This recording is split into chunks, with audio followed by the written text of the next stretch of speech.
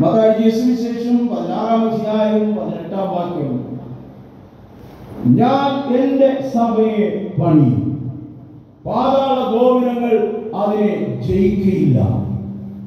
ഞാൻ എന്റെ സഭയെ പണിയും.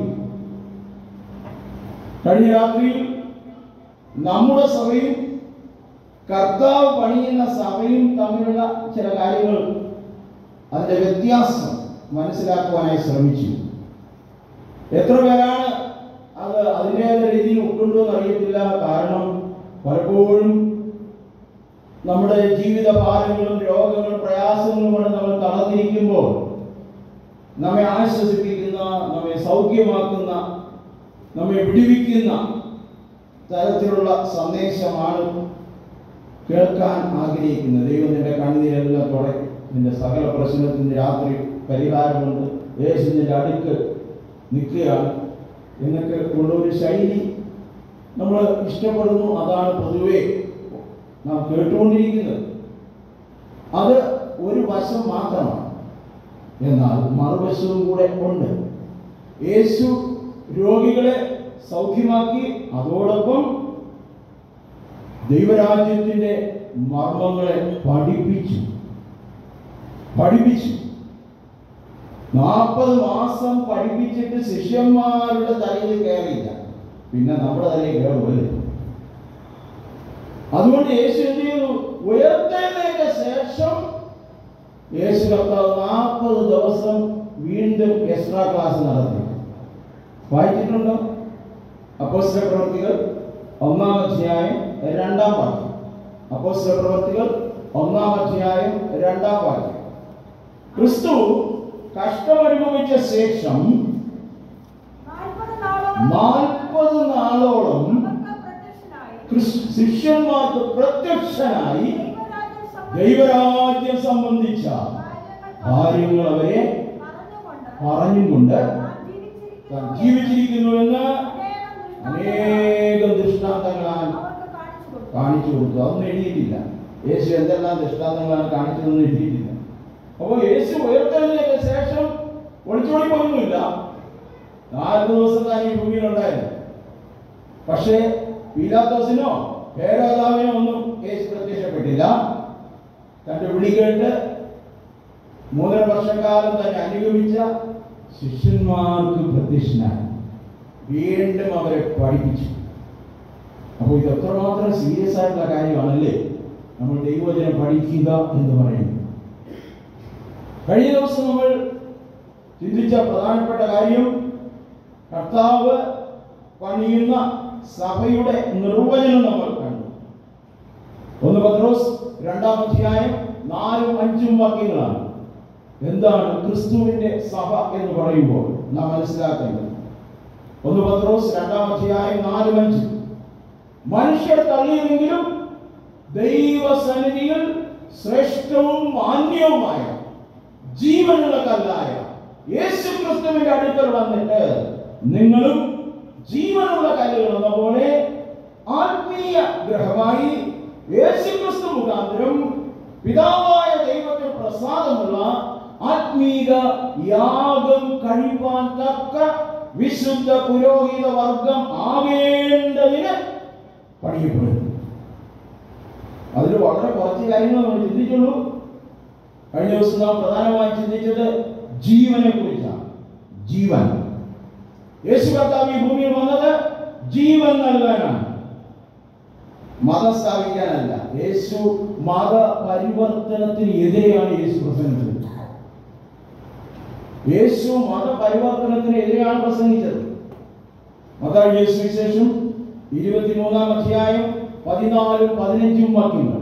മത്തായി 23, 14, 15 വാക്യങ്ങൾ. കപടഭക്തിക്കാരായ ശാസ്ത്രിമാരും പരീശന്മാരുമായുള്ളവരെ, നിങ്ങൾക്ക് ഹാ കഷ്ടം! നിങ്ങൾ കരയും കടലും ചുറ്റി ഒരുത്തനെ നിങ്ങളുടെ മതത്തിൽ ചേർക്കുന്നു. ചേർന്ന ശേഷം അവനെ നിങ്ങളെക്കാൾ ഇരട്ടിച്ച നരകത്തിന് യോഗ്യനാക്കുന്നു. മതപരിവർത്തനമൊക്കെ നടത്തി പള്ളിയിൽ കൊണ്ടുവരും. പള്ളിയിൽ കൊണ്ടുവരുമ്പോൾ ഇതിനകത്തുള്ള അള്ളുവെപ്പും വായവെപ്പും അട്ടിമറിയും തട്ടിപ്പും വെട്ടിപ്പും ഒക്കെ കാണുമ്പോൾ ഇതിനേക്കാളും വലിയ അല്പം കൂടെ സമാധാനമുണ്ടായി. ഒരിക്കലും ഞാനൊരു ഭവനത്തിൽ പോയി. അവർ 10-15 വർഷമായി യേശുവിനെ സ്നേഹിക്കുന്ന ഒരു കുടുംബമാണ്. അവരെന്നെ കണ്ട ഉടനെ ചോദിച്ചൊരു ചോദ്യം, സാറേ, പള്ളിയിൽ പോയില്ലെങ്കിൽ സ്വർഗത്തിൽ പോകാൻ പറ്റുമോ? ഞാൻ ചോദിച്ചു, എന്താ നിങ്ങൾ അങ്ങനെ ചോദിച്ചത്? സാറേ, ഞാൻ യേശുവിനെ എൻ്റെ ജീവിതത്തിൽ സ്വീകരിച്ച നാൾ മുതൽ ഞാനും യേശുവുമായിട്ട് നല്ലൊരു സ്നേഹബന്ധത്തിലാണ്. വേദോത്സവത്തിലെ കാര്യങ്ങളൊക്കെ യേശു എനിക്ക് പഠിപ്പിച്ചത് ഭയങ്കര സന്തോഷമാണ്, ഭയങ്കര സമാധാനമാണ്. അങ്ങനെ ഇരിക്കുമ്പോൾ വിചാരിച്ചു, നമ്മൾ തൊട്ടടുത്ത് ഒരു പള്ളിയുണ്ട്, ആ പള്ളിയിൽ നിന്ന് പോയാലെന്തെന്ന് ചിന്തിച്ചു. അങ്ങനെ ആദ്യമായിട്ട് പള്ളിയിൽ പോയി. ആരാധനയൊക്കെ കൊള്ളായിരുന്നു. ആരാധന കഴിഞ്ഞ ആശീർവാദം കഴിഞ്ഞോണ്ട് സൂപ്പർ അടി. അത് കണ്ടതോടെ ഞാൻ പേടിച്ചു. പിന്നെ ഞാൻ പള്ളിയിൽ പോയിട്ടില്ല.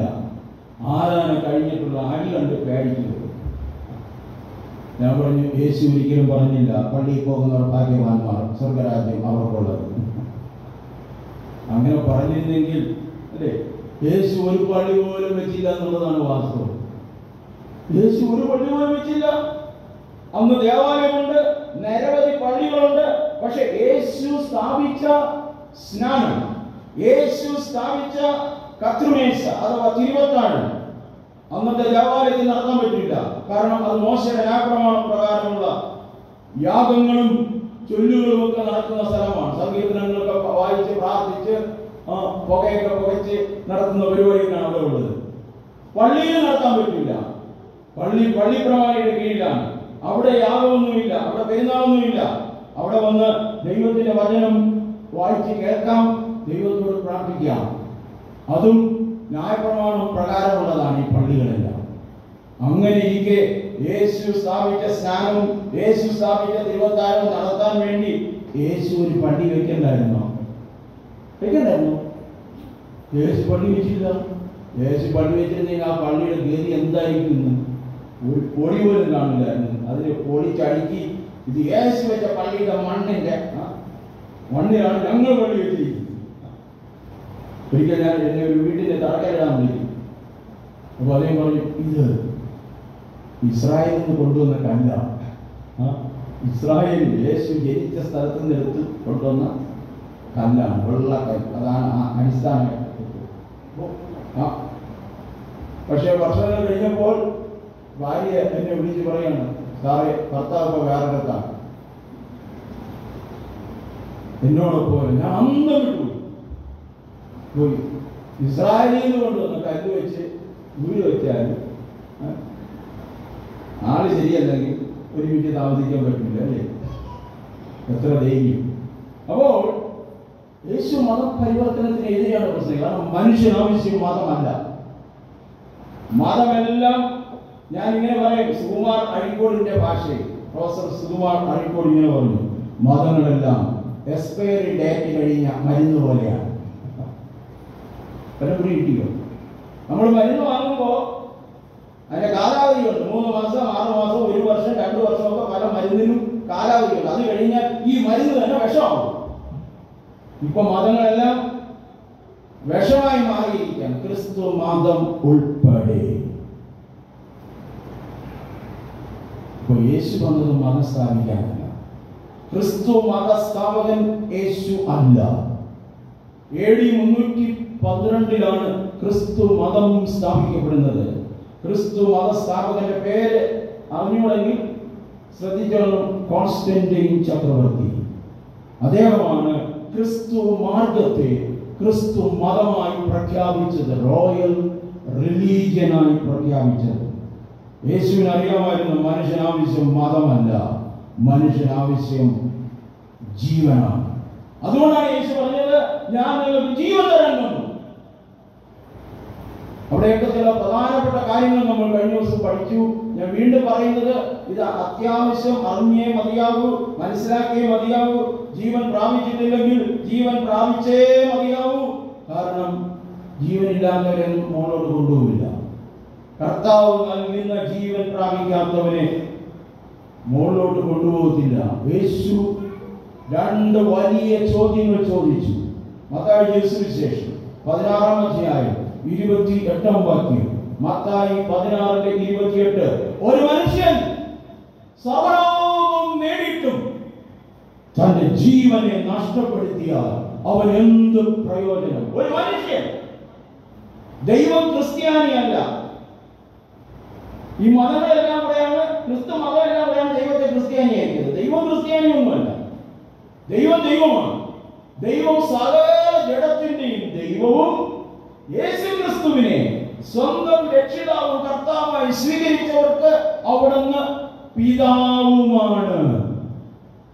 അതുകൊണ്ടാണ് പറഞ്ഞിരിക്കുന്നത്, അവനെ കൈക്കൊണ്ട് അവന്റെ നാമത്തിൽ വിശ്വസിക്കുന്ന ഏവർക്കും ദൈവ മക്കളാകുവാൻ അധികാരം കൊടുത്തു. വിശ്വാസികളാകുവാൻ അധികാരം കൊടുത്തു എന്നല്ല, മക്കൾ ആകുവാൻ. മക്കൾ അപ്പനെ അപ്പാ എന്നാണ് വിളിക്കേണ്ടത്. ദൈവത്തെ ദൈവമേ എന്ന് വിളിക്കുന്നത് അത് കോമൺ ആയിട്ട് എല്ലാവരും ബഹുമാനപൂർവ്വം വിളിക്കുന്നതാണ്. എന്നാൽ ഒരു ദൈവ പൈതൽ ജീവൻ പ്രാപിച്ചവൻ അപ്പാ എന്ന് വിളിക്കും. അത് ആ ബന്ധത്തിലാണ്. ബന്ധം ഇല്ലാതെ ചിലർ അപ്പാന്ന് വിളിക്കും. അത് വലിയ അപകടം ചെയ്യും.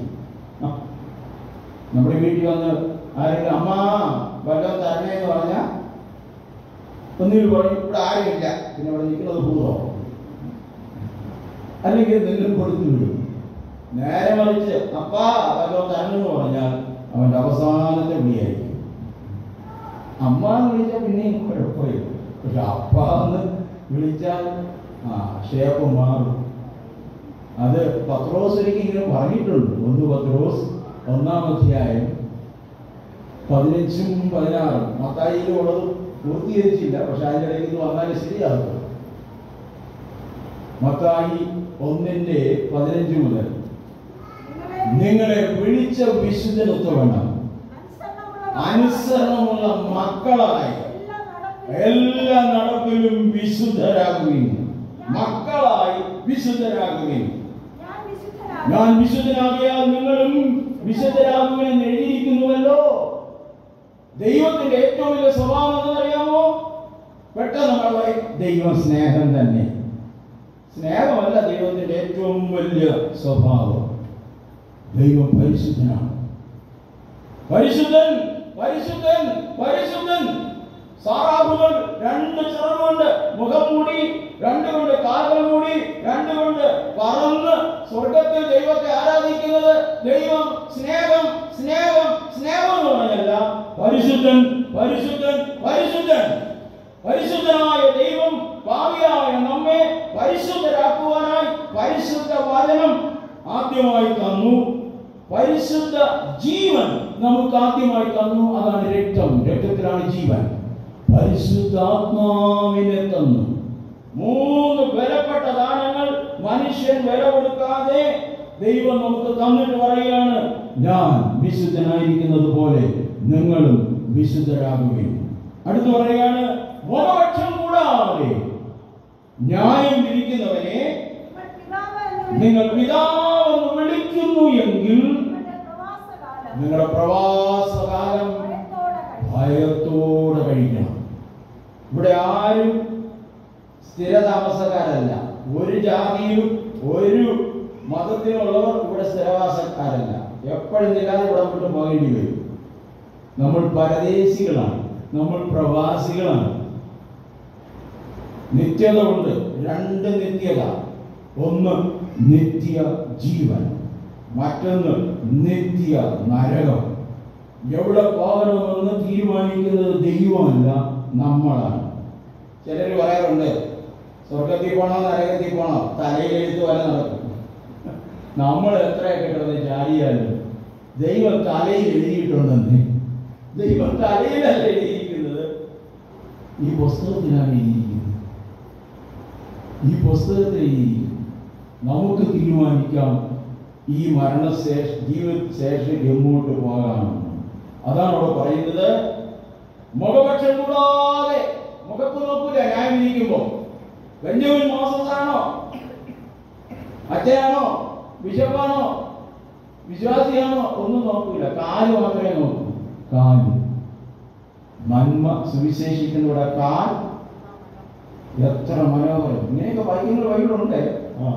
ദൈവം ആരുടെ മുഖത്ത് നോക്കുക, കാല് നോക്കിയ ദൈവത്തിന് അറിയില്ല. ഇവിടെ കൂടെ ഒക്കെ ചാടിയ കാലാണ്. എത്ര മതിൽ ചാടി, ഏതൊക്കെ വഴിയിലൂടെ പോയി. നമ്മുടെ കാലിൽ എന്തെല്ലാം എഴുതി വെച്ചിരിക്കുന്നത് നമുക്കറിയാമോ? പക്ഷെ പോലീസ് നായി വന്നാൽ അതിനറിയാം ഈ കാലോടെ കൂടെയൊക്കെ പോയി. നമുക്ക് ആഹാരത്തിന്റെ മണം മാത്രമേ നമുക്കുള്ളൂ, പിന്നെ പൗഡറിന്റെ മണം. പക്ഷെ പട്ടി വന്നു കഴിഞ്ഞാൽ, പോലീസ് പട്ടി വന്നു കഴിഞ്ഞാൽ അവിടെ വന്നിട്ട് പോയ ആളിന്റെ മണം പിടിക്കും. കാല് അത്രമാത്രം കാര്യങ്ങൾ ഈ കാലിൽ ദൈവം വെച്ചിട്ടുണ്ട്. ദൈവം അതുകൊണ്ട് ആരുടെ മുഖത്ത് നോക്കില്ല, കാലിലേ നോക്കും. കാല് നോക്കുമ്പോൾ അറിയാം ഇത് അങ്ങോട്ട് മുകളിലോട്ട് കയറ്റാൻ യോഗ്യതയുള്ള ആളാണ്. സങ്കീർത്തനക്കാരൻ അത് മനസ്സിലാക്കിയപ്പോഴാണ് പറഞ്ഞത്, ദുഷ്ടന്മാരുടെ ആലോചന പ്രകാരം നടക്കാതെയും പാപികളുടെ വഴിയിൽ നിൽക്കാതെയും പരിഹാസികളുടെ ഇരിപ്പിടത്തിൽ ഇരിക്കാതെയും യഹോവയുടെ ന്യായപ്രമാണത്തിൽ സന്തോഷിച്ച് അവന്റെ ന്യായപ്രമാണത്തെ രാപ്പകൽ ധ്യാനിക്കുന്നവൻ ഭാഗ്യവാൻ. ഇപ്പൊ വെറുതെ ജീവിക്കുന്നതല്ല. അപ്പാന്ന് ചുമ്മാ വിളിക്കാൻ പറ്റില്ല. വിളിക്കണമെങ്കിൽ പേടിച്ച് ജീവിക്കണം. സ്വർഗത്തിൽ അങ്ങ് ന്യായ ദിവസത്തിൽ അപ്പാന്ന് വിളിച്ചാൽ ഡാഡി എന്ന് പറഞ്ഞ് വിളിക്കാൻ പോകാൻ പറ്റില്ല. അന്ന് അപ്പനായിട്ടല്ല ഇരിക്കുന്നത്, അന്ന് ന്യായാധിപനായിട്ടാണ്.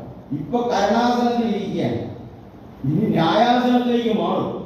അപ്പോ ഒരു കരുണയും ഇല്ല. അപ്പോ കരുണയുടെ കാലം തീരാറായി. യഹോവയെ കണ്ടെത്താകുന്ന സമയത്ത് അവനെ അന്വേഷിപ്പിൻ, അവൻ അടുത്തിരിക്കുമ്പോൾ വിളിച്ചപേക്ഷിപ്പിൻ. ദുഷ്ടൻ തന്റെ വഴിയും നീതികെട്ടവൻ തന്റെ വിചാരങ്ങളെ ഉപേക്ഷിച്ച് യഹോവയിലേക്ക് തിരിയട്ടെ. ഇപ്പോൾ അന്വേഷിക്കാനുള്ള കാലം, ഇത് ദുഷ്കാലം, ദുർഘട സമയം ഇപ്പൊ അടുത്തിരിക്കുകയാണ്. കരുണയോടെ ദൈവം നോക്കിയിരിക്കുക. വാതിൽ എപ്പോൾ വേണമെങ്കിലും അടയ്ക്കാം. ഇനി പ്രസംഗിച്ചിട്ട് ആരും മാനസാന്തരപ്പെടാൻ പോണില്ല. ഇനി ഇതാകെ അങ്ങ് താളം തെറ്റി, ഇനി അങ്ങോട്ട് വിടണ്ട എന്ന് പറഞ്ഞ് ദൈവം വാതിൽ അടച്ചാലേ പിന്നെ ആർക്കും പ്രവേശനമില്ല. ലോകം ഇപ്പോഴൊന്നും അവസാനിക്കുന്നത് നിങ്ങൾ ഒരിക്കലും ചിന്തിക്കരുതേ. എക്സ്പ്രസ് ഹൈവേ വരും, പുതിയ ഹൈവേ ഒക്കെ വന്നുകൊണ്ടിരിക്കില്ല, അതൊക്കെ വരും. ലോകം ഇപ്പൊ അവസാനിക്കില്ല. കൃപയുടെ വാതിൽ അടയ്ക്കും. കർത്താവ് പണിയുന്ന തന്റെ സഭയെ ഇവിടെ നിന്ന് മാറ്റി, അത്രേ നടത്തുന്നുള്ളൂ. ബാക്കി ലോകത്ത് ഇതെല്ലാം കാണും. കർത്താവ് വന്ന് തന്റെ സഭയെ മാറ്റി കഴിഞ്ഞാൽ അടുത്ത ദിവസത്തെ ന്യൂസില് രാത്രിയാണ് അത് സംഭവിക്കുന്നതെങ്കിൽ, ഇപ്പൊ പകൽ സംഭവിച്ചാലോ ന്യൂസ് ഉടനെ വരും. ലോകത്താകമാനം അനേക മനുഷ്യരെ കാണാതായിരിക്കുന്നു.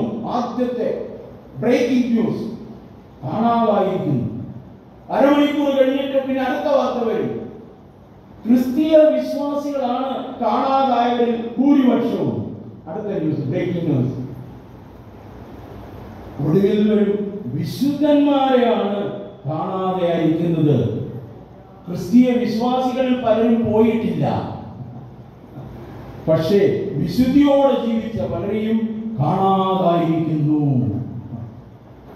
അപ്പൊ കർത്താവേ അങ്ങ് വന്നിട്ട് പോയോ? ഇന്നലെ ഞാൻ പാടിയതാണ്, യേശുമണവാളൻ നമ്മെ ചേർക്കുവാൻ മദ്യവാനിൽ വേളിപ്പെടുവാൻ. ആളുകളെല്ലാം കൂടെ അടിച്ചു ഓടിക്കും. കാരണം ഇവിടെ ആൾ കിടന്നുറങ്ങാൻ പറ്റാതെ ഇത്രയും ശബ്ദത്തിൽ ഇവിടെ ഇതെല്ലാം വെച്ചിരിക്കുന്നു. എന്നിട്ട് ഇവിടെ കിടന്ന് പാടിയിട്ട് പോയതിനുള്ള ഗതിയൊന്നും ആലോചിക്കണം. കളിയല്ല, ഇത് നടക്കും. കർത്താവ് വീണ്ടും വരും. തൻ്റെത് മാത്രമേ കൊണ്ടുപോകൂ, വേറെ ആരെയും കൊണ്ടുപോകത്തില്ല. താൻ കള്ളനെ പോലെ വരും. കള്ളനായിട്ടല്ല വരുന്നത്. കള്ളം വരുന്നത് നമ്മളതൊക്കെ മാറ്റിക്കാനാണ്. പക്ഷെ യേശു വരുന്നത് സമയം അറിയിക്കാതെ കള്ളനെ പോലെ വരും. തനിക്കുള്ളതിനെ മാത്രം കൊണ്ടുപോകും, താൻ പണിതതിനെ മാത്രം കൊണ്ടുപോകും. അപ്പോൾ ഈ ലോകത്ത് ജീവിക്കാൻ ഒരു മനുഷ്യന് ഇതിന്റെ ആവശ്യമൊന്നുമില്ല. ഇതിന്റെ ആവശ്യമില്ല. നമ്മുടെ ചുറ്റും എത്ര പേര്, ഭാരതത്തിൽ എത്ര കോടി ജനം ഇതുമായിട്ട് യാതൊരു ബന്ധമല്ല ജീവിക്കുന്നു. അവരൊക്കെ ജീവിക്കുന്നില്ല. അതാണ് യേശു പറയുന്നത്, ഒരു മനുഷ്യൻ സർവ്വലോകവും നേടിയിട്ടും തന്റെ ജീവനെ നഷ്ടപ്പെടുത്തിയാൽ അവൻ എന്ത് പ്രയോജനം? അല്ല, തന്റെ ജീവനെ വീണ്ടുകൊള്ളുവാൻ മനുഷ്യൻ എന്ത് മറുപടി കൊടുക്കും? അവിടെയാണ് ആ ജീവന്റെ പ്രസക്തി. കഴിഞ്ഞ ദിവസം നമ്മൾ ചിന്തിച്ചു, നമുക്ക് ഓരോരുത്തർക്കും എന്തെല്ലാം ഉണ്ട്? ശരീരമുണ്ട്, മനസ്സുണ്ട്, മനസാക്ഷി ഉണ്ട്, ഉണ്ടാവും, ആത്മാവുണ്ട്, ദേഹിയുണ്ട്. ഇതൊക്കെ വേദപുസ്തകത്തിലെ വാർത്ത. ഇതെല്ലാം ആത്മീയത്തിൽ നമ്മൾ മനസ്സിലാക്കണം.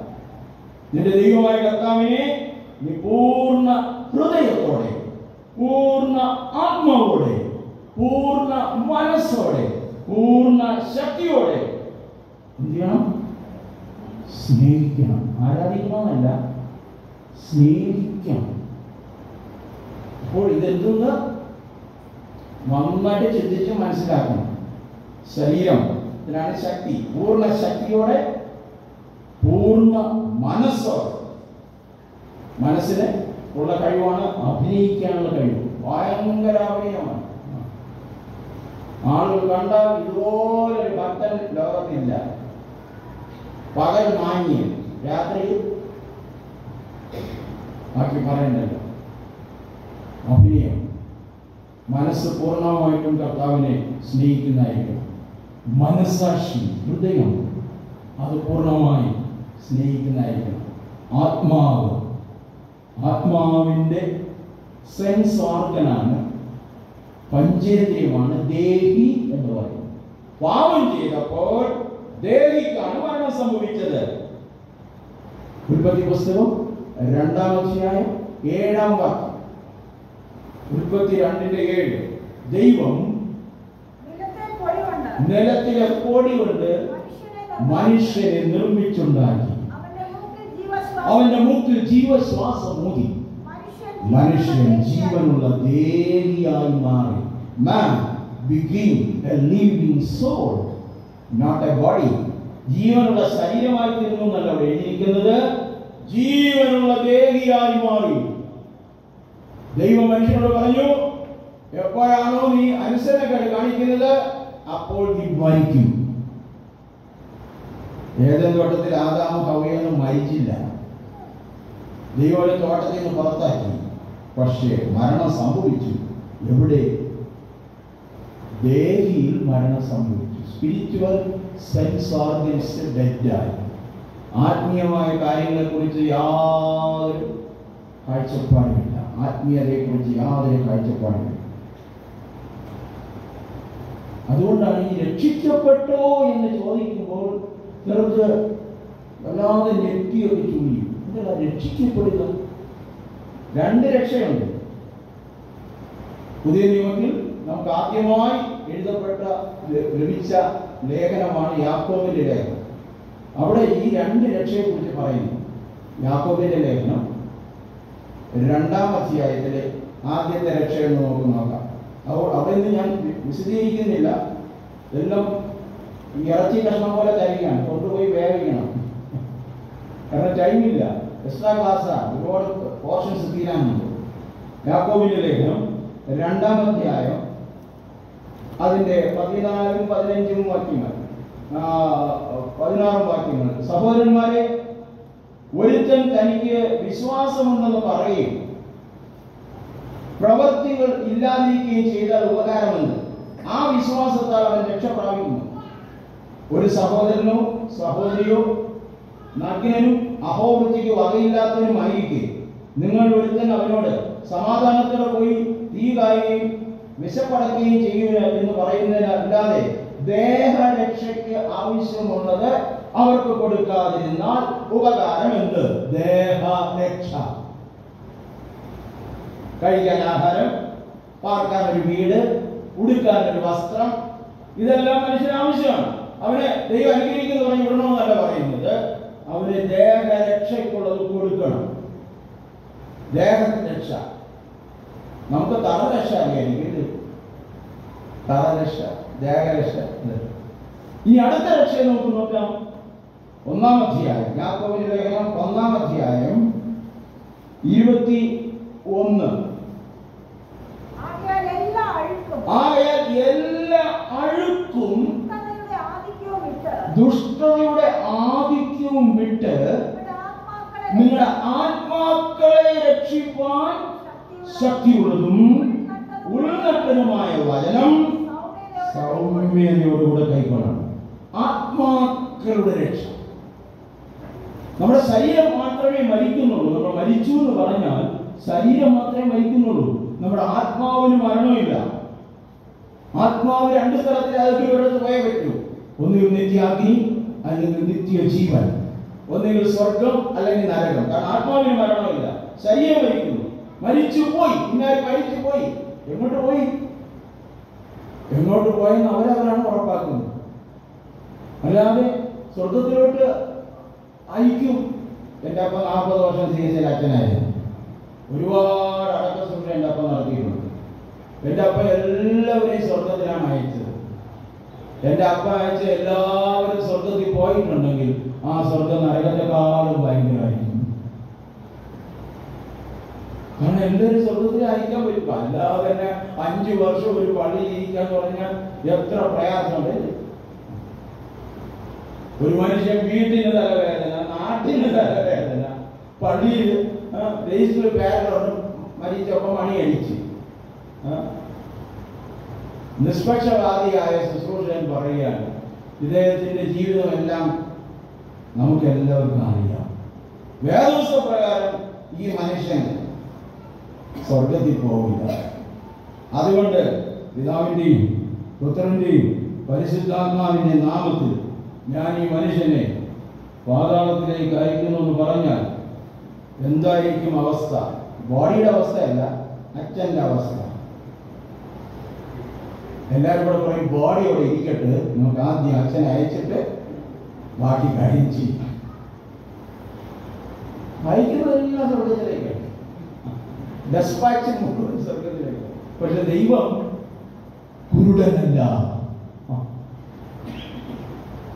നമ്മൾ ഈ അടക്ക ശുശ്രൂഷയിൽ എത്ര പ്രാവശ്യമാണ് ഈ ആത്മാവിനെ അയക്കുന്നത് നമുക്കറിയാമല്ലോ. അടക്ക ആരാധന നടത്തുമ്പോൾ ഈ ആത്മാവിനെ തെക്കേ പരിവേൽപ്പിക്കുന്നു. പിന്നെ കുഴിയിൽ വെച്ചിട്ട് 2 പ്രാവശ്യം വീണ്ടും ഈ ആത്മാവിനെ തെക്കായി പരിവേൽപ്പിക്കുന്നു എന്ന് പറയും. ഞാൻ ഒരിക്കൽ ഒരു അച്ഛനോട് ചോദിച്ചു, അച്ഛോ ഇതിലെപ്പോഴാണ് ആത്മാവ് പോയത്?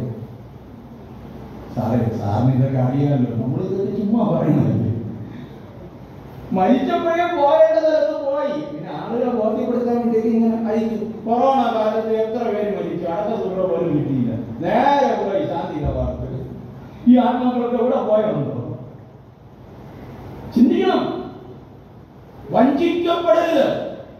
ദൈവത്തിന് ആവശ്യമൊന്നുമില്ല. ദൈവത്തിന്റെ സത്യം മനുഷ്യൻ അറിഞ്ഞ് ദൈവത്തിന്റെ ജീവൻ പ്രാപിച്ച് ദൈവത്തിന്റെ വഴിയിൽ നടക്കണം. അതുമാത്രമേ ആഗ്രഹിക്കുന്നു. ദൈവം നടത്തുന്നതല്ല ക്രിസ്തീയ ജീവിതം. ദൈവം നടത്തുന്നതല്ല ക്രിസ്തീയ ജീവിതം. ദൈവത്തിന്റെ വഴിയിൽ നടത്തുന്നതാണ് ക്രിസ്തീയ ജീവിതം. ദൈവം എല്ലാവരെയും നടത്തുന്നു. എല്ലാ ജാതി മതസ്ഥർക്കും ദൈവം നടത്തിയ കാര്യങ്ങൾ പറയാനുണ്ട്. കൊറോണ വന്നിട്ട് 3 മാസം വരെ വെന്റിലേറ്ററിൽ കിടന്ന് അത്ഭുതകരമായി സൗഖ്യം പ്രാപിച്ചു വന്നത് ക്രിസ്ത്യാനിയല്ല. അതുകൊണ്ട് രോഗശാന്തി പറയുന്ന ആളുകൾക്ക് പഠിപ്പിക്കണ്ട. ക്രിസ്തു ആരാണെന്ന് അറിയണം, സത്യം എന്താണെന്ന് അറിയണം. യേശു കർത്താവ് പറഞ്ഞു, ഞാൻ സ്വർഗത്തിൽ പോവുകയാണ്, ഞാൻ പോകുന്നത് പ്രയോജനമാണ്. ഞാൻ പോയി കഴിഞ്ഞാൽ പരിശുദ്ധാത്മാവ് വരും. പരിശുദ്ധാത്മാവ് വരുമ്പോൾ എന്ത് ചെയ്യുമെന്ന് അറിയാമോ? യോഹന്നാന്റെ സുവിശേഷം 16-ാം അധ്യായം 13-ാം വാക്യം. യോഹന്നാന്റെ സുവിശേഷം 16:13. പരിശുദ്ധാത്മാവ് വരുമ്പോൾ, സത്യത്തിന്റെ ആത്മാവ് വരുമ്പോൾ അവൻ നിങ്ങളെ വഴി നടത്തുമെന്നല്ല, സകല സത്യത്തിലും വഴി നടത്തും. ഇന്ന് പലപ്പോഴും ദൈവങ്ങളെ നടത്തി ആളുകൾക്ക് മനസ്സിലാവുന്നില്ല. ഇങ്ങനെയാണോ ദൈവം നടത്തുന്നത്? ദൈവം നടത്തുന്നത് സകല സത്യത്തിലുമാണ്. യോഹന്നാന്റെ 3-ാം ലേഖനം അതിന്റെ 3-ാമത്തെ വാക്യം ഒന്ന് വായിക്കാം. യോഹന്നാന്റെ 3-ാം ലേഖനം 3-ാമത്തെ വാക്യം. സഹോദരന്മാർ വന്ന് നീ സത്യത്തിൽ നടക്കുന്നത് കണ്ട് നിന്റെ സത്യത്തിന് സാക്ഷ്യം പറയുന്നുണ്ട്. ഞാൻ അത്യന്തം സന്തോഷിച്ചു. എന്റെ മക്കൾ സത്യത്തിൽ നടക്കുന്നത് എന്ന് കേൾക്കുന്നതിനേക്കാൾ വലിയ സന്തോഷം എനിക്കില്ല. ഇന്ന് സത്യം പോയെന്നേ, അങ്ങനെ എന്നെ മരിച്ചു സത്യം. ഇന്ന് കൃപ മതി, കൃപ കൃപ കൃപ. സത്യവും കൃപയും ഒരുമിച്ചാണ് നിൽക്കുന്നത്. യോഹന്നാന്റെ സുവിശേഷം 1-ാം അധ്യായം 14-17. യോഹന്നാൻ 1:14-17. വചനം ജഡമായി തീർന്നു, കൃപയും സത്യവും നിറഞ്ഞവനായി നമ്മളുടെ പാർത്തു. കൃപയും സത്യവും നിറഞ്ഞവനായി നമ്മളുടെ പാർത്തു. 17-ാം വാക്യം, ന്യായപ്രമാണം മോശ മുഖാന്തരം വന്നു, കൃപയും സത്യവും യേശുക്രിസ്തു മുഖാന്തരം വന്നു. കൃപയും സത്യവും ഒരുമിച്ചാണ് നിൽക്കുന്നത്.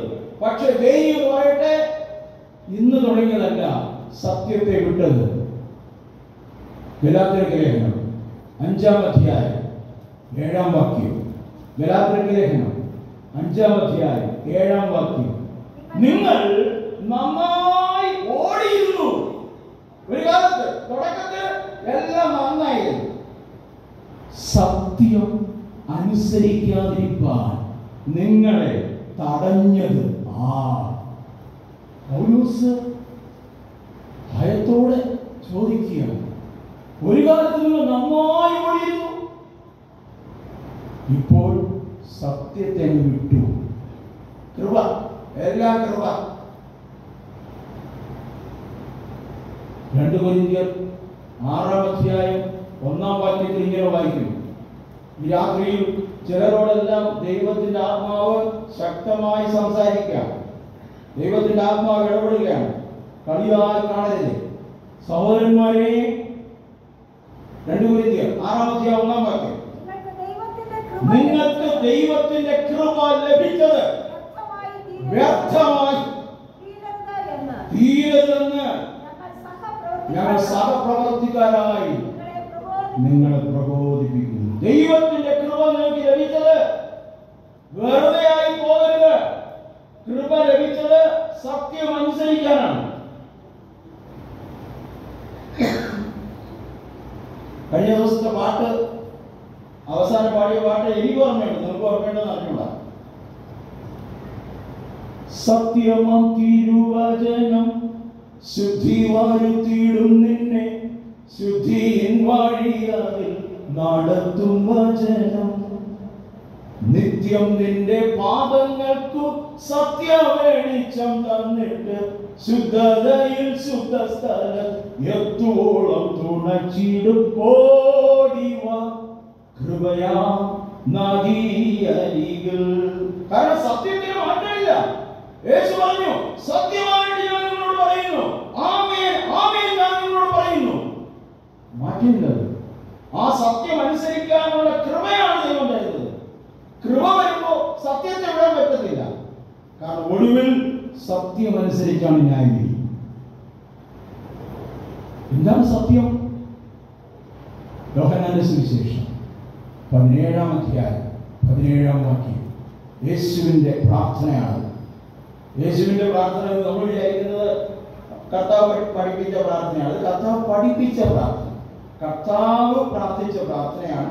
യോഹന്നാൻ 17-ാം അധ്യായം ശ്രേഷ്ഠ മഹാപൗരോഹിത്യ പ്രാർത്ഥന എന്നാണ് ആ അധ്യായത്തിലെ പ്രാർത്ഥനയ്ക്ക് വേദശാസ്ത്രം പേര് കൊടുത്തിരിക്കുന്നത്. യോഹന്നാൻ 17:17. സത്യത്താൽ അവരെ വിശുദ്ധീകരിക്കണമേ, നിന്റെ വചനം സത്യമാകും. എന്താണ് സത്യം? വചനം. ഈ വചനം സത്യമാണ്. പക്ഷെ ഒന്നുപോയി അവിടെ എന്താ? നമുക്ക് യേശു ചെയ്ത അത്ഭുതങ്ങളെ കുറിച്ച് മാത്രമേ അറിയാവൂ. യേശു പഠിപ്പിച്ച കാര്യങ്ങളെ കുറിച്ച് നമ്മൾ ശ്രദ്ധിക്കാറില്ല. യേശു പഠിപ്പിച്ച കാര്യങ്ങളെല്ലാം സത്യമാണ്, സത്യമാണ്. ഈ സത്യം അനുസരിച്ചാണ്, വചനം അനുസരിച്ചാണ് ഞാൻ ഇരിക്കുന്നത്. നമ്മൾ പാടുന്ന പാട്ടനുസരിച്ചല്ല. പാട്ടുകാർ പല രീതിയിൽ പാട്ടുകൾ എഴുതി വെച്ചിട്ടുണ്ട്. പ്രത്യേകിച്ചും ഇപ്പോൾ പഴയ നമ്മുടെ പാട്ടുപുസ്തകം പാടുന്നൊക്കെ പറഞ്ഞാൽ വേദശാസ്ത്രപരമായി ദൈവവചനമായി വളരെ ചേർന്ന് നിൽക്കുന്ന പാട്ടുകളാണ്. ഇന്നത്തെ പല പാട്ടുകളും വേദശാസ്ത്രമായി നോക്കിയാൽ തെറ്റാണ്.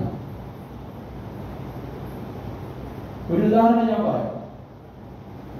നിന്റെ വിശ്വാസമോ ഭംഗം വരികയില്ല, അത് പ്രാപിച്ചിടും നിശ്ചയം. അത് പ്രാപിക്കുമ്പോൾ നഷ്ടം ലാഭമാകും. പാട്ടല്ലേ? എവിടെയെങ്കിലും വിശ്വാസത്തിന് ഭംഗം വരികയില്ല എന്ന് എഴുതിയിട്ടില്ല. റോമർ 5:5 വേദപുസ്തകം പറയുന്നത് നിന്റെ പ്രത്യാശയ്ക്ക് ഭംഗം വരില്ലെന്നാണ്. വിശ്വസിക്കുന്ന പോലെയൊക്കെ ചിലപ്പോൾ കാര്യങ്ങൾ നടന്നു പോയില്ല, പക്ഷെ പ്രത്യാശയ്ക്ക് മാറ്റമില്ല. വായിക്കാം.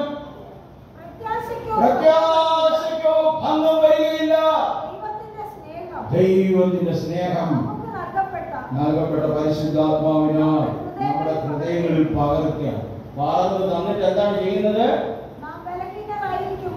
അതിന്റെ മുകളിലൊക്കെ വായിക്കണം. എന്തുകൊണ്ട് പ്രത്യാശയ്ക്ക് ഭംഗം വരില്ല എന്ന് പറഞ്ഞിരിക്കുന്നത്? കഷ്ടത, സഹിഷ്ണുതയും, സിദ്ധത, പ്രത്യാശയും ഉളവാകും. എന്താണ് അതിന്റെ കാര്യങ്ങൾ?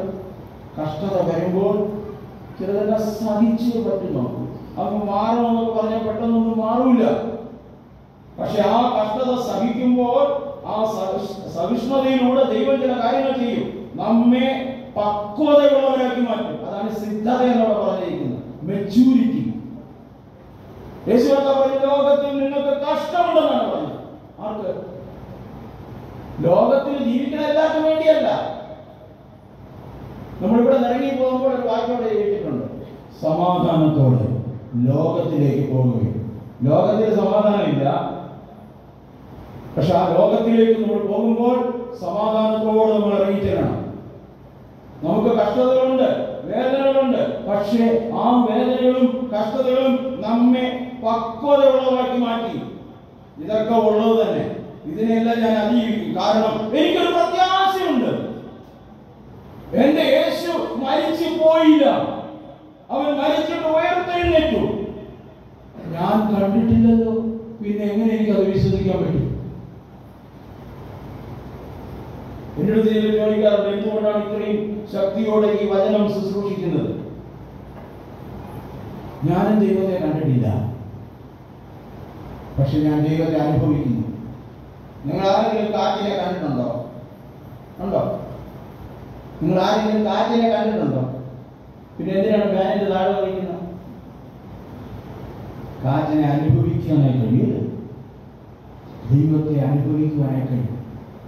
അതാണ് പരിശുദ്ധാത്മാവിനെ നിങ്ങളുടെ മേൽ പകർന്നിരിക്കുന്നു എന്ന് പറയുന്നത്. അത് പകർന്നിരിക്കുന്നു അവിടെ പകരപ്പെട്ടവരോടാണ് പറഞ്ഞത്.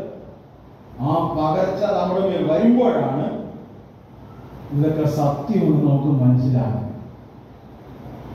1973 മുതൽ എന്റെ പിതാവ് രോഗികൾക്ക് വേണ്ടി പ്രാർത്ഥിക്കും. പരിശുദ്ധാത്മാവിനെ കുറിച്ചുള്ള ക്ലാസുകൾ നടത്തി അതിന് വേണ്ടി പ്രാർത്ഥിക്കും. അന്ന് ഞാൻ സ്കൂൾ വിദ്യാർത്ഥിയാണ്, എന്നെ കൂടെ കൊണ്ടുപോകും. അപ്പോൾ ഇതുപോലുള്ള കൂട്ടിനകത്ത് എന്നെയും കൂടെ പിടിച്ച് നിർത്തും. അച്ഛൻ പ്രസംഗിക്കുന്നതിന് ഞാൻ പാടണം. അതിനുശേഷം പ്രസംഗം കഴിഞ്ഞിട്ട് പിന്നെയും ഒരു പാട്ടുണ്ട്, കടന്നു വാ കടന്നു വാ, യേശു നിന്നെ വിളിക്കും. ഇത് കഴിഞ്ഞിട്ട് അച്ഛൻ്റെ നീണ്ട പ്രാർത്ഥനയാണ്. ഈ നീണ്ട പ്രാർത്ഥനയിൽ ഞാൻ ശ്രദ്ധയോടുകൂടെ നിൽക്കുന്നു എന്നതിന്റെ അടയാളമായി ഞാൻ ഇടപെടാതെ സ്തോത്രം ഹല്ലേലൂയ എന്ന് പറഞ്ഞുകൊണ്ടേയിരിക്കണം. എപ്പോഴെങ്കിലും അങ്ങോട്ട് ഇങ്ങോട്ട് തിരിഞ്ഞു നോക്കി ഹല്ലേലൂയ സ്തോത്രം പറയാൻ വിട്ടുപോയാൽ അച്ഛൻ്റെ JCB പോലത്തെ കൈ എന്റെ തലയിൽ വന്നടിക്കും. പ്രാർത്ഥനയ്ക്ക് എല്ലാവരും കണ്ണട ചെയ്യിക്കില്ല. അപ്പൊ ഞാൻ നിന്ന് കരയുന്നത് അവരൊക്കെ ശ്രദ്ധിക്കും. അപ്പൊ ഞാൻ വിചാരിച്ചു, കർത്താവ് ഈ അടി ഒഴിവാക്കാൻ എന്താണ് പരിപാടി? വഴി കണ്ടുപിടിച്ചു. ഉച്ചത്തിൽ ഹല്ലേലൂയ സ്തോത്രം എന്ന് പറയുക. എന്റെ അപ്പം പ്രാർത്ഥിക്കാൻ തുടങ്ങുമ്പോൾ ഞാനങ്ങ് തുടങ്ങും, ഹല്ലേലൂയ സ്തോത്രം സ്തോത്രം സ്തോത്രം ഹല്ലേലൂയ പറഞ്ഞുകൊണ്ടിരിക്കും. ആളുകളെല്ലാം പിന്നെ എനിക്ക് വേണ്ടി പ്രാർത്ഥിക്കാൻ തുടങ്ങി. കർത്താവെ, അച്ഛനെക്കാളും അഭിഷേകം മോന് കൊടുത്തിരിക്കുക സ്തോത്രം. എന്റെ അഭിഷേകം എനിക്കല്ലേ അറിയാം. 1-2 വർഷമൊന്നുമല്ല, 8 വർഷം ഞാൻ എൻ്റെ അപ്പനെ പറ്റിച്ചു, സഭയിലെ ജനങ്ങളെ പറ്റിച്ചു. ആളുകളെല്ലാം കഴിഞ്ഞ് എനിക്ക് ഭയങ്കര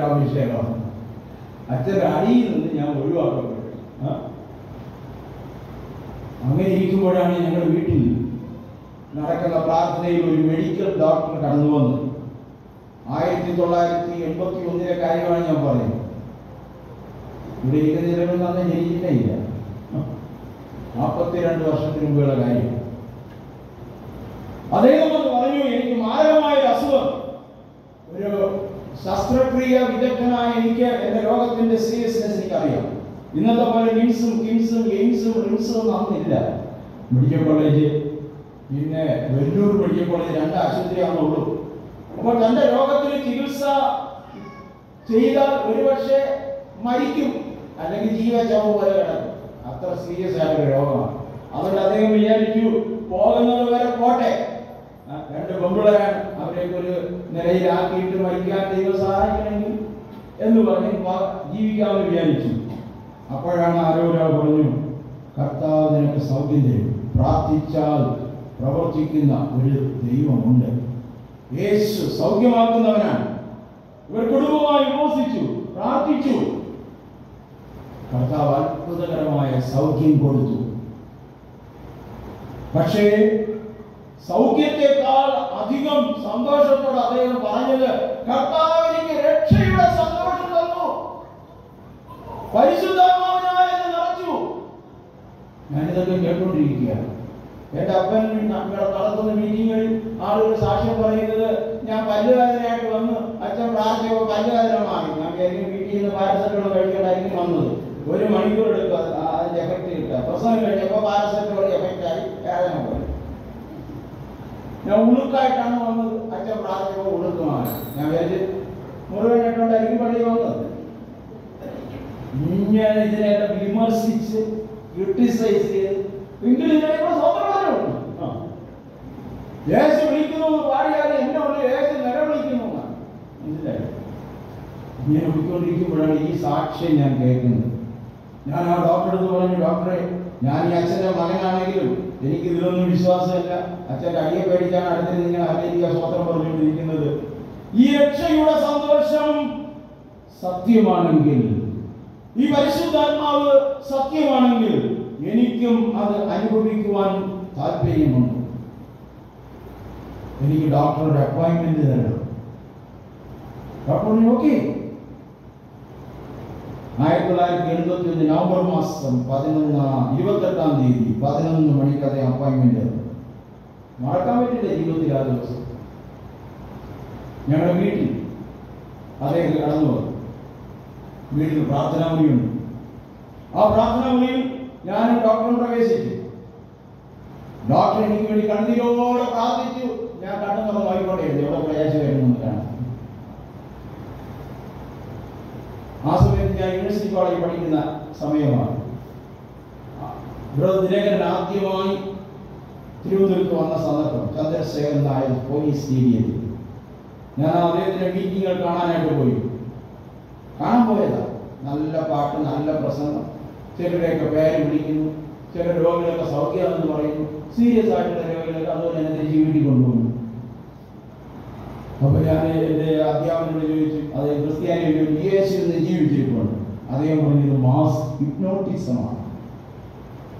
കുറെ പ്രാവശ്യം പറഞ്ഞാൽ യേശു നിന്നെ സൗഖ്യമാക്കുന്നു, ഏറ്റെടുക്കുക, പ്രാപിച്ചോ എന്ന് പറഞ്ഞാൽ മതി, ചിലതൊക്കെ സംഭവിക്കും.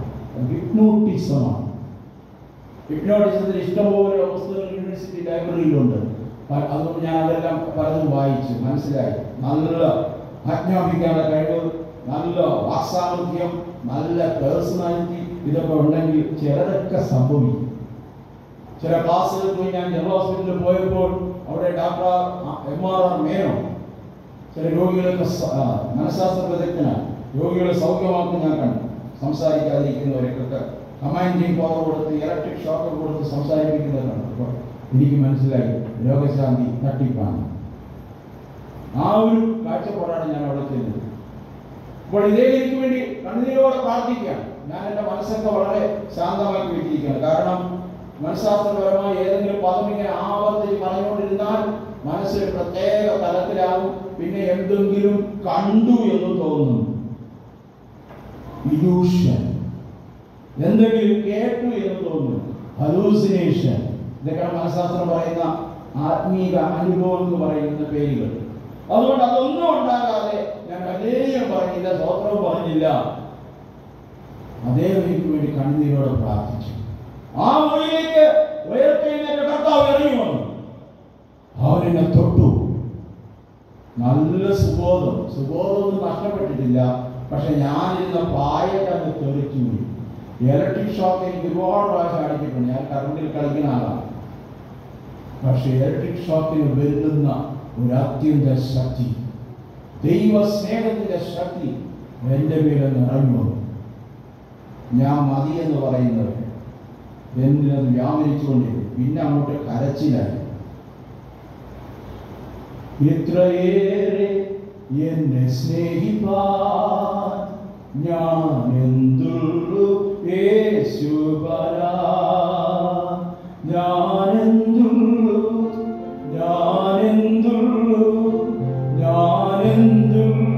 യേശുവരാ. ഇത്രയേറെ എന്നെ സ്നേഹിപ്പാൻ ഞാനെന്തുള്ളു യേശുവരാ. അന്ന് ഞാൻ യേശുവിന്റെ സ്കൂളിൽ അഡ്മിഷൻ എടുത്തു. യേശുവിന്റെ സ്കൂളുണ്ട്. അധ്വാനിക്കുന്നവരും ഭാരം ചുമക്കുന്നവരുമായുള്ളവരെ എല്ലാവരും എൻ്റെ അടുക്കൽ വരുവീൻ, ഞാൻ നിങ്ങളെ ആശ്വസിപ്പിക്കും. ഞാൻ സൗമ്യതയും താഴ്മയുള്ളവനാകയാൽ എൻ്റെ നുകമേറ്റ് എന്നോട് പഠിപ്പീൻ. കർത്താവ് പഠിപ്പിക്കാൻ തുടങ്ങി. 40 വർഷമായി പഠിപ്പിച്ചുകൊണ്ടിരിക്കുകയാണ്. 42 വർഷമായി. ഇതുവരെ പഠിപ്പിക്കുന്നില്ല. എന്നെ പഠിപ്പിക്കുന്നു, ഞാൻ നിങ്ങളെയും പഠിപ്പിക്കുന്നു. 1000 പ്രാവശ്യം വായിച്ചു വിട്ട വചനങ്ങളുടെ അകത്ത് കിടക്കുന്ന മുത്തുകൾ കർത്താവ് എനിക്ക് കാണിച്ചു തരികയാണ്. അതുകൊണ്ടാണ് ഇത്ര ഉറപ്പോടെ ഞാൻ അനുഭവിക്കും. ദൈവത്തെ ഞാൻ കണ്ടിട്ടില്ല, പക്ഷെ അനുഭവിക്കുന്നു. അതാണ് കഴിഞ്ഞ ദിവസം ഞാൻ വായിച്ചതാണ് എൻ്റെ ഓർമ്മ. വിശ്വാസം എന്നതോ ആശിക്കുന്നതിന്റെ ഉറപ്പ്, കാണാത്ത കാര്യത്തിന്റെ നിശ്ചയം. ആ ഉറപ്പും നിശ്ചയം എങ്ങനെയാണ് കിട്ടുന്നത്? 2 കൊരിന്ത്യർ 1-ാം അധ്യായം 21-ാം വാക്യം. 2 കൊരിന്ത്യർ 1-ാം അധ്യായം 21-ാം വാക്യം. ഞങ്ങളെ നിങ്ങളോട് കൂടെ ക്രിസ്തുവിൽ ഉറപ്പിക്കുന്നത്, നമ്മെ അഭിഷേകം ചെയ്യുന്നത് പിതാവായ ദൈവമല്ലോ.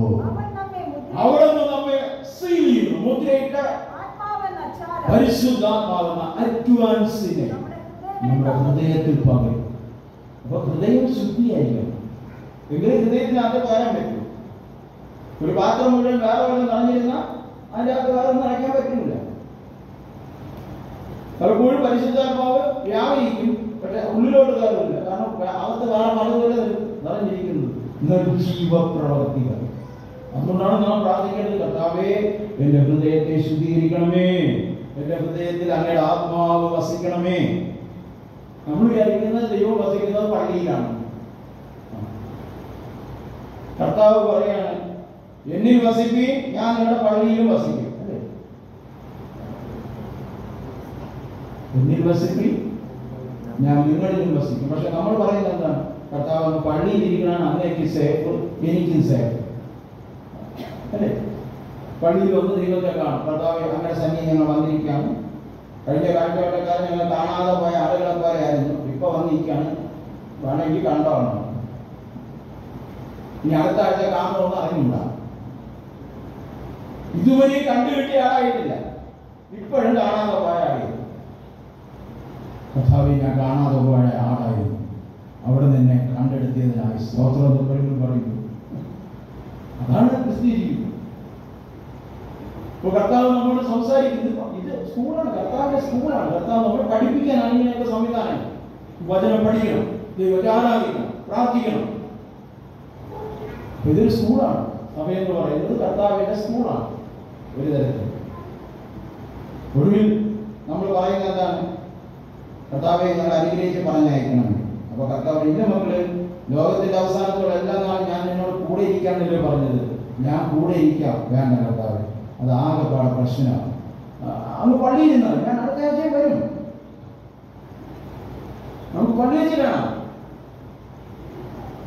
ക്രിസ്തീയ ജീവിതം നടക്കില്ല. കർത്താവിൽ വസിച്ചിട്ടല്ലാതെ ഫലം കഴിക്കാൻ കഴിയില്ല. എന്നിൽ വസിച്ചിട്ടല്ലാതെ ഫലം കായ്ക്കാൻ കഴിയുന്നില്ല. ക്രിസ്തുവിൽ വസിക്കണം. അതാണ് പരിശുദ്ധാത്മാവിനെ നമ്മിൽ നൽകുമ്പോൾ ദൈവം നമ്മിലും നാം അവനിലും വസിക്കുന്ന ഒരു ഉറപ്പ് നമുക്ക് നൽകുകയാണ്. ഇത് വായിച്ച ലവോദിക്യ സഭയിലെ ചില കാര്യങ്ങൾ മാത്രം പറഞ്ഞു പോകാനാകും. എന്താണ് ലവോദിക്യ സഭയുടെ പ്രശ്നം? വേദപുസ്തക പണ്ഡിതന്മാർ പറയുന്നത് കർത്താവ് വരുന്നതിന് തൊട്ട് മുമ്പ് സഭയുടെ അവസ്ഥ ലവോദിക്യ സഭയെ പോലെ ആയിരിക്കുന്നു. ലാസ്റ്റ് പീരീഡിലെ സഭ, അവസാന കാലഘട്ടത്തിലെ സഭ ലവോദിക്യ സഭയെ പോലെ ആയിരിക്കും. ലവോദിക്യ സഭയോട് കർത്താവ് പറയുമ്പോൾ അവിടെ തുടക്കത്തിൽ ചില കാര്യങ്ങൾ പറയുന്നു. കഴിഞ്ഞ ദിവസം നമ്മൾ ചിന്തിച്ചതുപോലെ തന്നെ എല്ലാ സഭകളോടും പറയുന്നത് എന്താണ്? ലവോദിക്യ സഭയുടെ ദൂതൻ എഴുതുക, വെളിപ്പാട് 3:14 മുതൽ. സത്യവാനുമായ സാക്ഷിയായി ദൈവ സൃഷ്ടിയുടെ ആരംഭമായ ആമേൻ എന്നുള്ളവൻ അറിയി ചെയ്യുന്നത് ഞാൻ നിന്റെ പ്രവൃത്തി അറിയുന്നു. സഭ വിശ്വാസ സമൂഹം എന്ന് നമ്മൾ പറയല്ലേ? അതുകൊണ്ട് വിശ്വാസത്തെക്കുറിച്ചുള്ളതെന്ന് പറയും. വിശ്വാസം ഉള്ളതുകൊണ്ടാണ് സഭയിലിരിക്കുന്നത്. പക്ഷെ ദൈവം നോക്കുന്നത് വിശ്വാസം ഉണ്ടോ എന്നല്ല, സ്വഭാവം എങ്ങനെയിരിക്കുന്ന പ്രവൃത്തി എങ്ങനെയിരിക്കുന്നു. ഉഷ്ണവാനുമല്ല ശീതവാനുമല്ല, ശീതോഷ്ണ എന്ന് പറഞ്ഞാൽ കയ്യാളെ പറഞ്ഞിരിക്കുന്ന തേങ്ങ പോലെയാണ്. എങ്ങോട്ട് വേണമെങ്കിൽ ചാടിക്കും. ഇംഗ്രാജ് കൈകെടുത്തും അല്ലെങ്കിൽ കൈകെടുത്തും. സ്വാത്രമുണ്ട്, സൂത്രമുണ്ട്. വല്ലാത്തൊരു ടൈപ്പായിട്ട് മാറിയിരിക്കുക. പക്ഷേ ഇഷ്ടംപോലെ പണമുണ്ട് കേട്ടോ. എന്താണ് അവിടെ പറയുന്നത്? ഞാൻ ധനവാൻ, സമ്പന്നനായിരിക്കുന്നു, എനിക്കൊന്നിനും മുട്ടില്ല, ദൈവം അനുഗ്രഹിച്ചിരിക്കുന്നു. പക്ഷേ കർത്താവ് ചില കാര്യങ്ങളോട് പറയുക സഭയിൽ നോക്കി. എന്താണ്? നീ നിർഭാഗ്യവാൻ, അരിഷ്ടൻ, ദരിദ്രൻ, കുരുടൻ, നഗ്നൻ എന്ന് അറിയുന്നില്ല. ഈ അറിയുന്നില്ല എന്നൊക്കെ പറയുമ്പോൾ സീരിയസ്നെസ് മനസ്സിലാവുന്നുണ്ടോ? നമ്മളെന്തിനാണ് ഈ കൂടെ നമ്മളെല്ലാം ടെസ്റ്റ് ചെയ്യണത്? ബ്ലഡൊക്കെ ടെസ്റ്റ് ചെയ്യും, എക്സിക്യൂട്ടീവ് ചെക്കപ്പ് ഒക്കെ ഉണ്ട്. എന്തിനാണ്? എന്തൊക്കെ രോഗം നമ്മുടെ ഉണ്ടെന്ന് നമുക്ക് അറിയുന്നുണ്ടോ? എഴുന്നേറ്റ് നടക്കും. ക്യാൻസർ അതിൻ്റെ അങ്ങ് 4th സ്റ്റേജ് ആയപ്പോഴാണ് അറിഞ്ഞത്. ക്യാൻസർ ആണ് അറിഞ്ഞില്ല. ചിലപ്പോൾ ഡോക്ടേഴ്സ് പറയും കുറച്ച് ദിവസം ജീവിക്കൂ, അവരെടുത്തത് പറയണ്ട, അവർ സന്തോഷമായിട്ടിരിക്കട്ടെ, അവരത് അറിയണ്ട. നിങ്ങൾ അത് മനസ്സിലാക്കി നിങ്ങളുടെ മനസ്സൊക്കെ ഒന്ന് ക്രമീകരിച്ച് ചോദിക്കുന്നതെല്ലാം കൊടുത്തോളാം, കുറച്ച് കാലം ജീവിക്കും. അപ്പോൾ എൻ്റെ രോഗം ഞാൻ അറിയാതെ ജീവിച്ചാൽ അതിൻ്റെ ഭയാനകത എത്രയല്ലേ? അപ്പൊ ദൈവത്തിന്റെ സ്നേഹം നോക്കണേ. ഇവിടെ ദൈവം നേരത്തെ മുന്നറിയിപ്പ് നൽകിയാണ്. നീ നിർഭാഗ്യവാൻ, അരിഷ്ടൻ, ദരിദ്രൻ, നഗ്നൻ, കുരുടൻ എന്ന് നീ അറിയുന്നില്ല. സഭ കാഴ്ചയുള്ളവനായിരിക്കണം, ഭാഗ്യമുള്ളവനായിരിക്കണം. അരിഷ്ടനായിരിക്കാൻ പാടില്ല, ദരിദ്രനായിരിക്കാൻ പാടില്ല. പക്ഷേ ദരിദ്രനാണെന്ന് അറിയുന്നില്ല, നിർഭാഗ്യവാനാണെന്ന് അറിയുന്നില്ല, കുരുടനാണെന്ന് അറിയുന്നില്ല, നഗ്നനാണെന്ന് അറിയുന്നില്ല. ഇന്ത്യകാല സഭയ്ക്ക് എന്ന് പറഞ്ഞാൽ ദൃശ്യമായ സഭയ്ക്ക്, ഞാൻ കഴിഞ്ഞ ദിവസം ഉപയോഗിച്ച വാക്കുകൾ നമുക്കറിയാം. ദൃശ്യമായ സഭകൾ കർത്താവ് പണിയുന്ന ഏക സഭ. ആ സഭയ്ക്ക് കുഴപ്പമൊന്നുമില്ല കേട്ടോ. കർത്താവ് പണിയുന്ന സഭയിലുള്ളവർക്ക് കാഴ്ചയൊക്കെ ഉണ്ട്, അവർ ഭാഗ്യവാന്മാരാണ്. പക്ഷേ ദൃശ്യമായ സഭയിൽ ഇരുന്നുകൊണ്ട് കർത്താവ് വരുമ്പോൾ പോകുമെന്ന് പറഞ്ഞ് സ്വയം വഞ്ചിച്ചുകൊണ്ടിരിക്കുന്നവരെ കുറിച്ച് അവിടെ പറയുന്നു. എന്താണ് അവിടെ പറയുന്ന ആദ്യത്തെ കാര്യം? ഓരോ കാര്യങ്ങൾ തന്നെ പറയണം. എന്താണ്? നീ നിർഭാഗ്യവാൻ. ആരാണ് ഭാഗ്യവാൻ? യേശു കർത്താവ് പറഞ്ഞു, ഹൃദയശുദ്ധിയുള്ളവൻ ഭാഗ്യവാൻ, ആത്മാവിൽ ദരിദ്രരായവർ ഭാഗ്യവാനാണ്, സ്നാനപ്പെട്ടവർ ഭാഗ്യവാനാണ്. അങ്ങനെ പറഞ്ഞു യേശു. തിരുവത്താഴെടുക്കുന്നവർ ഭാഗ്യവാന്മാർ. യേശു പറഞ്ഞു. നമ്മൾ ഭാഗ്യവാന്മാർ പറയാറുണ്ട്. എന്താ അങ്ങനെയൊക്കെ പറയുന്നത്? അതെല്ലാം ചെയ്യണം, പക്ഷെ അതുകൊണ്ടൊന്നും സ്വർഗ്ഗത്തിൽ പോകില്ല. ആത്മാവിൽ ദരിദ്രരായവർ ഭാഗ്യവാന്മാർ, സ്വർഗരാജ്യം അവർക്കുള്ളത്. ദുഃഖിക്കുന്നവർ ഭാഗ്യവാന്മാർ, അവർക്ക് ആശ്വാസം ലഭിക്കും. സൗമ്യതയുള്ളവർ ഭാഗ്യവാന്മാർ, അവർ വരാനിരിക്കുന്ന ഭൂമിയെ അവകാശമാണ്. വരാനിരിക്കുന്ന ഭൂമിയാണ്. ഇവിടെ സൗമ്യത ഉണ്ടെങ്കിൽ നമ്മളെ പിടിച്ചെടുത്തോണ്ട് പോകും. ആ സൗമ്യതയെ കുറിച്ച് ഇവിടെ കൈകൊള്ളുവാനാണ് കാര്യമില്ല. പക്ഷേ സൗമ്യതയുള്ളവർ ഭാഗ്യവാന്മാർ, അവർ വരാനിരിക്കുന്ന ഭൂമിയെ, പുതിയ ആകാശം, പുതിയ ഭൂമിയെ അവർ അവകാശമാണ്. സമാധാനം ഉണ്ടാക്കുന്നവർ ഭാഗ്യവാന്മാർ, അവർ ദൈവത്തിന്റെ പുത്രന്മാരെന്ന് വിളിക്കപ്പെടും. അപ്പൊ സമാധാനം ഇല്ലാതാക്കുന്നവർ നിർഭാഗ്യവാന്മാർ, അവർ സാത്താന്റെ മക്കൾ എന്ന് വിളിക്കപ്പെടും. സമാധാനം ഇല്ലാതാക്കുന്നവർ നിർഭാഗ്യവാന്മാർ, അവർ സാത്താന്റെ മക്കളെന്ന്. സാത്താന്റെ മക്കളുണ്ടോ? സാത്താന്റെ മക്കളുണ്ടോ? വിശദീകരിക്കാൻ സമയമില്ല. ആ വാക്യം നോക്കാം. യോഹന്നാൻ 8:44. യേശുവൊക്കെ പറയുകയാണ്, യഹൂദന്മാരെ നോക്കി, നിങ്ങൾ പിശാച് എന്ന പിതാവിന്റെ മക്കൾ, അവന്റെ മോഹങ്ങളെ ചെയ്യുവാൻ നിങ്ങൾ ഇച്ഛിക്കുന്നു. അവൻ ആദ്യം മുതൽ കൊലപാതകനാണ്. അവൻ സത്യമില്ല. അപ്പൊ സത്യവും പറയാത്തവരും അപ്പൻ ആരാണ്? വായിച്ചോ പെട്ടെന്ന്. അവൻ ഭോഷ്ക് പറയുന്നവനും അപ്പൊ കള്ളം പറയുന്നവരുടെ അപ്പൻ ആരാണ്? ഇതാരൊന്നും ഉണ്ടായിരിക്കുന്നത്. കള്ളം പറയുന്നവരുടെ അപ്പൻ ആരാണെന്ന് വിചാരം. ഇത് പറഞ്ഞപ്പോ യേശുവിന് പൂമാലയൊന്നും കിട്ടിയില്ല, മൊമെന്റോ ഒന്നും കൊടുത്തില്ല കേട്ടോ. എറിയുവാൻ കല്ലെടുത്തു എന്നാണ് ഇനി. ഇതാണ് സത്യവചനം. ഇതൊന്നും വായിക്കില്ലായിരുന്നു, പക്ഷെ ഇത് അറിഞ്ഞിരിക്കണം. അപ്പോൾ നിർഭാഗ്യമാണ്.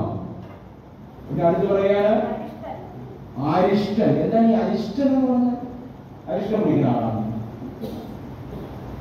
അരിഷ്ടൻ. ന്യായപ്രമാണം സംബന്ധിച്ച് പരീക്ഷ, ന്യായപ്രമാണത്തിലെ നീതി സംബന്ധിച്ച് ഒരു കുറ്റവും പറയാൻ പറ്റാത്തവർ, ആഴ്ചയിൽ 2 ദിവസം ഉപവസിക്കുന്ന ആൾ, ദശാംശം കറക്റ്റായിട്ട് കൊടുക്കുന്ന വ്യക്തി, യേശുക്രിസ്തു ആരാണെന്ന് തനിക്ക് മനസ്സിലായപ്പോൾ താൻ നിലവിളിക്കുകയാണ്. റോമർക്ക് ലേഖനം 7-ാം അധ്യായം 24-ാം വാക്യം. റോമർ 7:24. അയ്യോ ഞാൻ അരിഷ്ട മനുഷ്യൻ, ഈ മരണത്തിന് അധീനമായ ശരീരത്തിൽ ഞാൻ അരിഷ്ട മനുഷ്യൻ. വേദപുസ്തകത്തിന്റെ പശ്ചാത്തലത്തിൽ ഈ അരിഷ്ട മനുഷ്യൻ എന്ന് പറയുമ്പോൾ ഒന്ന് നമ്മൾ മനസ്സിലാക്കണം. ഒരു വ്യക്തി ഒരു മനുഷ്യനെ കൊല ചെയ്താൽ ആ കൊല ചെയ്യപ്പെട്ട വ്യക്തിയുടെ മൃദു ശരീരം ഈ കൊലയാളിയുടെ ശരീരവുമായി ചേർത്ത് കെട്ടി മരുഭൂമിയിൽ കൊണ്ടെറിയും. അതാണ് ശിക്ഷ. കഴുകന്മാർ വന്ന് ഈ ജീവനുള്ള ശരീരത്തെയും മരിച്ച ശരീരത്തെയും മൃദു ശരീരത്തെയും ഒരുപോലെ കൊത്തിക്ക് തിന്നും. പക്ഷെ മരിച്ച ശരീരം പെട്ടെന്ന് നാടും, അതിന് പുഴുക്കൾ വരും. ആ പുഴുക്കൾ ഈ ജീവനുള്ള ശരീരത്തിൽ കൂടെ കയറും. കാരണം ജീവനുള്ള ശരീരം പെട്ടെന്ന് മരിക്കില്ല, കാരണം വെട്ടിക്കൊന്നൊന്നുമില്ല, കെട്ടിയിട്ടേക്കാണ്. പാപം മനുഷ്യനെ ഇതുപോലെ ഇഞ്ചിഞ്ചായിട്ട് കൊന്നുകൊണ്ടിരിക്കുകയാണ്. ആ പാപത്തിന്റെ സീരിയസ്നെസ് മനസ്സിലായപ്പോഴാണ് പൗലോസ് പറയുന്നത്, അയ്യോ ഞാൻ അരിഷ്ട മനുഷ്യൻ, മരണത്തിന് അധീനമായ ശരീരത്തിൽ നാളെ ലഭിക്കും. തൊട്ടടുത്ത് പറയുകയാണ്, യേശുക്രിസ്തു മുഖാന്തരം എനിക്ക് അതിൽ നിന്ന് വിടുതൽ ലഭിച്ചതിനാൽ സ്തോത്രം. അപ്പോൾ അരിഷ്ടനെന്ന് നീ അറിയുന്നില്ല, അടുത്ത് ദരിദ്രനെന്ന് അറിയുന്നില്ല, കുരുടനെന്ന് അറിയുന്നില്ല, നഗ്നനെന്ന് അറിയുന്നില്ല. പക്ഷെ കർത്താവ് തള്ളിക്കളയുന്നില്ല. കർത്താവ് പറയുന്നത്, എന്തിനാണ് ഞാൻ ശാസിക്കുന്നത് അറിയാമോ? എനിക്ക് സ്നേഹമുള്ളവരെ ഞാൻ ശാസിക്കും, ശിക്ഷിക്കും. മക്കളെ, ഒരു ശിക്ഷയും ദൈവത്തിൽ നിന്ന് കിട്ടുന്നില്ലെങ്കിൽ, ഒരു ശാസനയും ദൈവത്തിൽ നിന്ന് കിട്ടുന്നില്ല എങ്കിൽ പേടിക്കണം. ദൈവത്തിന്റെ ലിസ്റ്റിലില്ല. ദൈവത്തിന്റെ മക്കളെ മാത്രമേ ദൈവം ശാസിക്കുകയും ശിക്ഷിക്കുകയും ചെയ്യത്തുള്ളൂ. നാം നമ്മുടെ മക്കളെ ശാസിക്കുകയും ശിക്ഷിക്കുകയും ചെയ്യുള്ളൂ. അപ്പുറത്തുള്ള വീട്ടിലുള്ളവരെ നമ്മുടെ മക്കളെ ശാസിക്കൂ. മക്കളെങ്കിൽ ശാസനകൾ സ്നേഹത്തിൻ പ്രകാശനങ്ങൾ തിരുകരങ്ങൾ താഴുന്ന നല്ല ശിക്ഷയിൽ ഞാൻ പതറുകില്ല. അപ്പൊ ദൈവം തന്നെ മക്കളെ ശാസിക്കും ശിക്ഷിക്കും. 2 പ്രാവശ്യം ഞാൻ മരിച്ചു വീണു, അറ്റാക്ക് വന്നു. ഒരു ദിവസം ആശുപത്രിയിൽ ചെന്ന് പൈസ വെച്ച് വെളിയിൽ ഇറങ്ങി ഡോക്ടർ പറഞ്ഞു ഞാൻ ഇപ്പൊ ആംബുലൻസിനെ വിളിക്കും, അനങ്ങാൻ നിൽക്കണം. ഞാൻ പറഞ്ഞു എനിക്കൊരു കുഴപ്പമില്ല, ഞാൻ ഇപ്പൊ സ്കൂട്ടർ ഓടിച്ചാണ് വന്നത്, ഞാൻ തന്നെ സ്കൂട്ടറിൽ മെഡിക്കൽ കോളേജിൽ പൊയ്ക്കോളാം. ഡോക്ടർ പറഞ്ഞു അനങ്ങരുത്. ഞാൻ മൈൻഡ് ചെയ്തില്ല. ഞാൻ വെളിയിൽ ഇറങ്ങി എൻ്റെ ഒരു സ്നേഹിതനെ വിളിച്ചു. ഡോക്ടർ ഇങ്ങനെ പറയുകയാണെന്ന് വിളിക്കാനായിട്ട് ഇരിക്കുമ്പോൾ തന്നെ ഇതാകുന്നു. ഭാര്യ അടുത്തുണ്ടായിരുന്നത് തലയടിക്കാതെ ഇല്ലാത്താണ് നേരെ കൊണ്ടുപോയി. അടുത്ത് വേറെ ദിവസം ഞാൻ ഇങ്ങനെ കാർ ഡ്രൈവ് ചെയ്തുകൊണ്ട് വരുമ്പോൾ കൗടിയോട് വെച്ച് ഒന്ന് ജസ്റ്റ് ഒന്ന് ചുമറ്റത് വായിൽ നിന്ന് സ്വാപ്പ് പദം പോലെയാണ് പത വരാൻ തുടങ്ങി.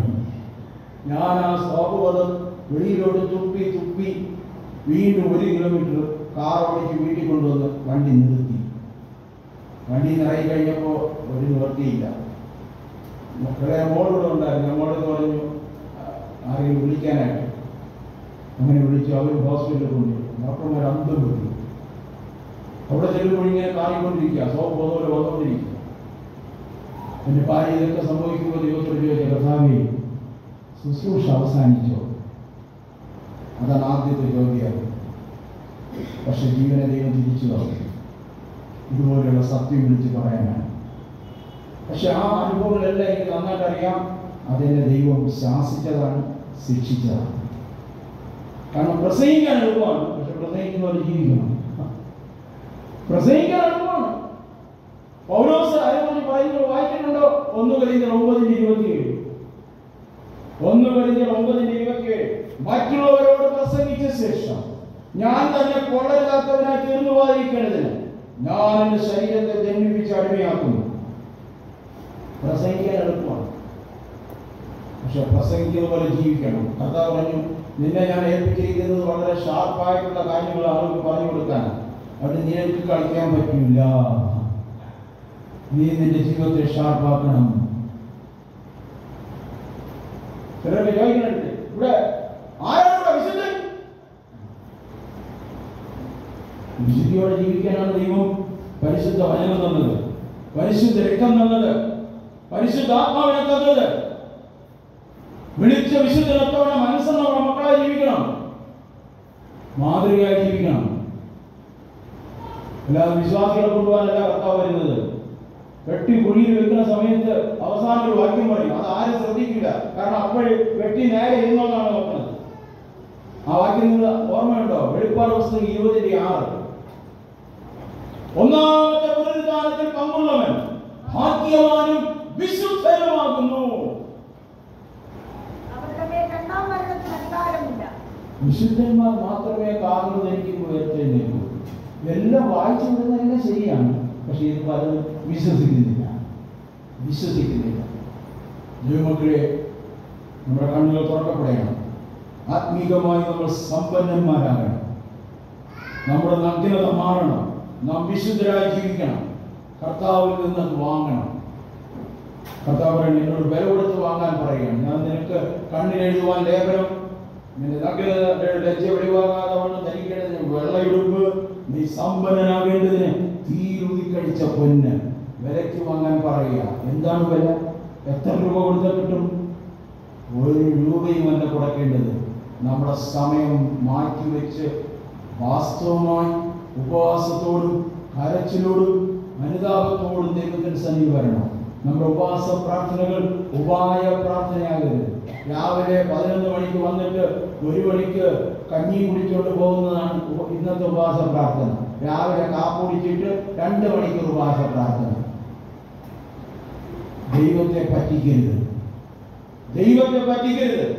ഹൃദയനുറുക്കത്തോടെ, വിലാപത്തോടെ, കണ്ണീരോടെ വില കൊടുക്കുക. കർത്താവേ, അങ്ങയുടെ വരവെങ്കിൽ ഞാൻ എടുക്കപ്പെടേണ്ടതിന് ഞാൻ വിശുദ്ധനായി ജീവിക്കുവാൻ എന്റെ കണ്ണുകളെ തുറക്കണമേ.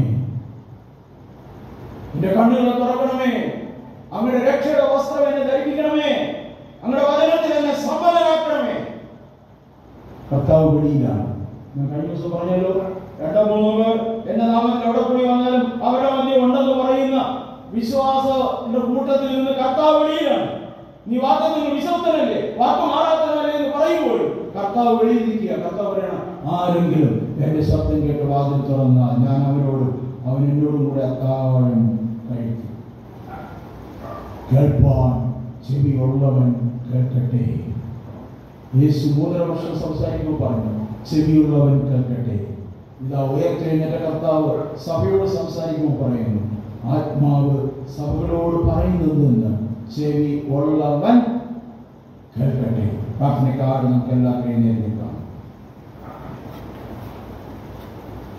Thank you, Jesus.